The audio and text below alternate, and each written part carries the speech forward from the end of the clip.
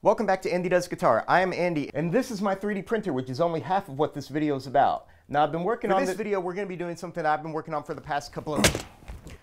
As I was saying, before I was so rudely interrupted, we're going to be doing something this week that I've been working on for the past couple of months. Some of you may remember when I made this about a year ago.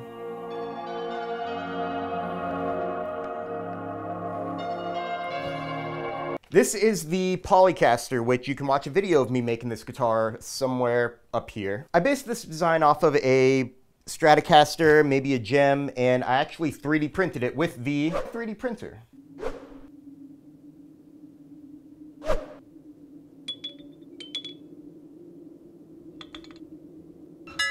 Ever since I made this guitar, I wanted to do something new. I wanted to make a new one, and taking what I learned from making this, I was going to implement all of those new ideas into a new guitar that I was going to design. And then inspiration hit me in the strangest place. Earlier this year, I was playing my way through Assassin's Creed Valhalla, and I was probably like 50 or 60 hours into the game where, for whatever reason, all of a sudden during the opening title scene, I was just looking at the Assassin's Creed logo, and I was just thinking to myself, that's a flying V, that's a flying V. So I thought, how cool would it be to make a 3D printed guitar based on the Assassin's Creed logo, but make it a flying V? Well, I don't know about you, but I thought that'd be pretty freaking sweet. So, one of the things that I learned about making this guitar that I knew I wasn't going to make a mistake again, some of these pieces had to be printed upside down on the bed, and some of them had to be printed right side up, based on where the cavities were, because these needed supports. Well, printing with supports is something I do not like to do on prints that, you know, take 30-something hours. If you have this centerpiece right here where the spring claw and the springs go, this is just one big overhang, which means it's going to need supports to get to that first layer right there. If you're printing it this way up, you get to that first layer without supports right there, like halfway through the print. And the supports are already so slim and flimsy and unreliable sometimes that if the supports were to fail once it got to the first layer that it had to print right there, that's a half a roll of filament just gone down the drain. Like, that's just a waste. That was the main takeaway that I got whenever I made this guitar, was that if I could design something like this that doesn't need any supports, that would be ideal. And another thing that I wanted to do was, this thing played amazingly when I first made it, but the action has slowly gotten a little bit higher, and that is because instead of this piece being wood, it's plastic, so the tension of the strings is constantly pulling the guitar towards itself, hence the action has raised. There are three things that I can do to alleviate this situation. I could use lighter gauge strings, which I believe I have 10s on here, so they're pretty heavy for a piece of plastic. I could tune them down if I wanted to, or I could implement some carbon fiber rods in the center of this piece right here somehow. So with the carbon fiber rods, if the plastic tries to bend up on itself from the tension of the strings, hopefully the carbon fiber rods will sort of keep it in place. I don't know if I'm going to be able to implement the carbon fiber rods in there. That's sort of a secondary concern for me, because I'm pretty sure if I put like 9s or even 7s on something like this, the bowing won't be that big of a deal. I'm gonna go ahead and implement into the design of the guitar that there is going to be a slot for a or several carbon fiber rods, but whether or not I'm gonna put them in there yet or be able to put them in there is yet to be seen. So let's see if we can put this thing together. I'll have to apologize if you can hear the 3D printer going in the background. I'm not sure if you can, because it's all the way over there, but it is currently on hour 6 of a 36-hour print, so I really don't want to stop it, so you'll just have to deal with it. So this is how I made the guitar. I like to use Blender, if you've seen my video on making the Polycaster back there, because for me, Blender's just easier to work with, and honestly, I don't really know how to use CAD, Autodesk, or anything like that. Even though technically that's really what you should do, but I digress. I unfortunately can't show you how I modeled this because I didn't record me actually modeling this, because it was very much trial and error, and how I model things in Blender, I'm pretty sure is also something that you're not supposed to do, so it'd be pretty embarrassing.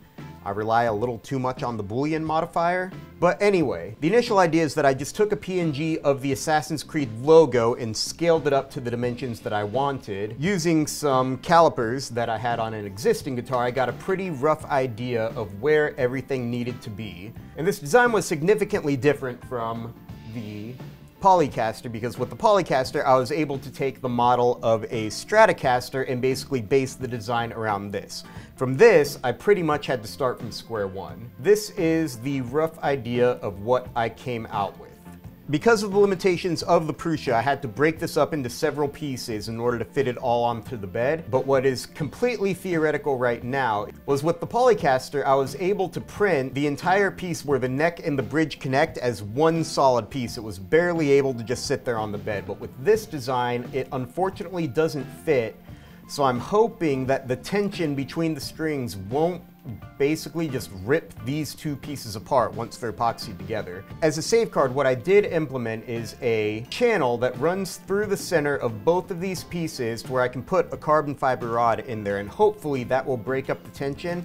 I haven't decided if I'm going to be able to actually get a carbon fiber rod in there. It's gonna have to fit flush in there so that the rod doesn't rattle around in there, which means that the tolerance on the print is gonna have to be pretty precise. So I might put a carbon fiber rod in there, I might not. That's something that is yet to be seen. Because I wanted to keep as close to the Assassin's Creed shape as I possibly could, there wasn't really room to do a traditional bridge with a tailpiece, so I've opted to use a wraparound bridge. So it's only the one piece right here, and that'll keep me from having to print a whole other extra piece down here for the tailpiece. I really think that if the guitar is printed in white and the pickguards are printing in black, pickup covers and knobs are red, I think it'll have a really cool contrast, especially once the silver screws are in there, because once it's all put together, it should look a little bit like this. So let's get started.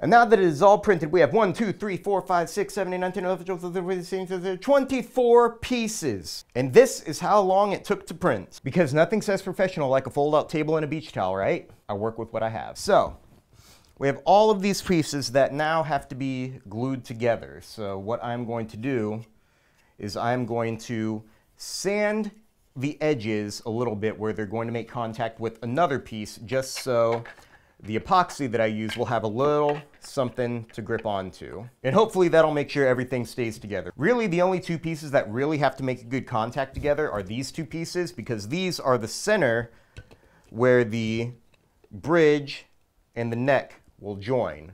So they join together like this. And so that has to be as flush as I can possibly make it. Get a rough idea. If we start putting all of this together, we should have something that kind of resembles the Assassin's Creed logo. So start putting this thing together.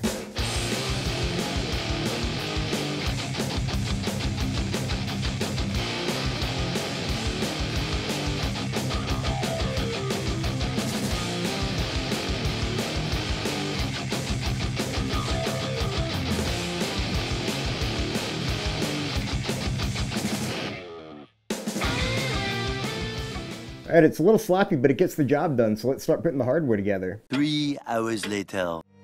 Guys, I have some really bad news. I was putting the guitar together, and I ruined it. I ruined all of it. Weeks of work, dollars spent, all for nothing.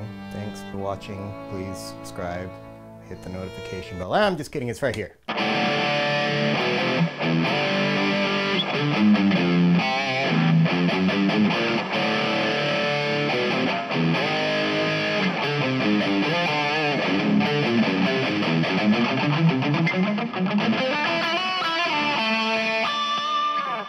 But I am, the Assassin's Creed Flying V. I don't know about you, but I think it turned out pretty cool. Now,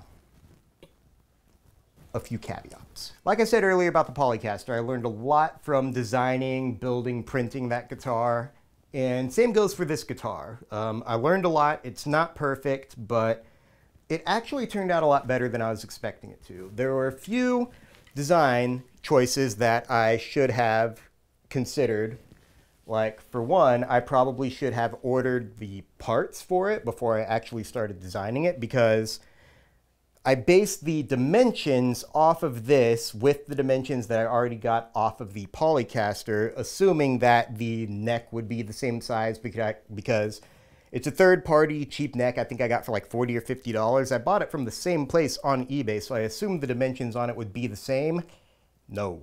With the Polycaster, I made the neck pocket too shallow, so I had to shave off some of the bottom of the neck. With this guitar, I made it too deep, which actually meant that the action on this guitar originally was like this high. So I had to 3D print a little shim to put in between the neck and the body to tilt the neck back a few degrees just so you could get playable action.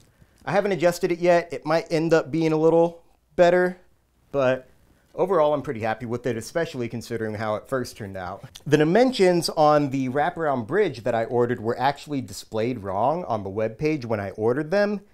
So the holes that I had designed on the body were way too small for the little pegs that are supposed to go in there. So what I actually did is I heated up the pegs with a blowtorch and then just pushed them in. Another thing, the only pots that I had lying around were actually the long ones, so the volume and tone knobs sit way too high above the pick guard for that. So that could easily, I could easily just get a washer underneath it to make them shorter, or I could get different pots. That's an easy fix. I'm not worried about that. But the one thing that I didn't do, I was going to do, but I decided not to. And now that I've glued it all together, it's kind of too late for me to change my mind. But I foregoed putting a carbon fiber rod inside this guitar for one very, very specific reason.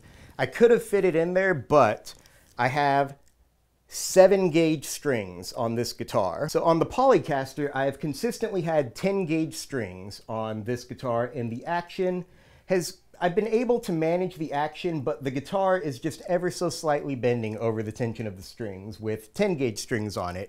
I wanted to test to see how well 7-gauge strings would fare without a carbon fiber rod, because if these don't warp without the carbon fiber rod, then it really might not be worth it for me to design my next guitar with carbon fiber rods in mind, if I know that I can just put 7-gauge strings on it and it would be fine. Because the 7-gauge strings have significantly less tension than 10-gauge strings.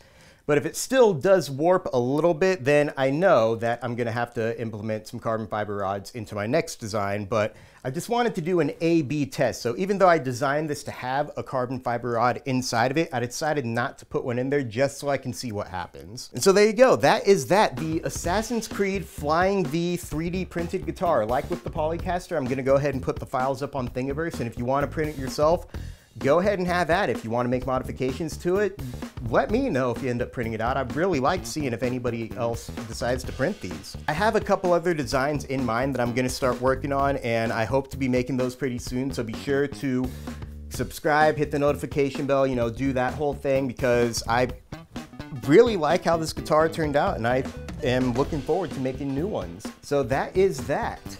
Assassin's Creed guitar.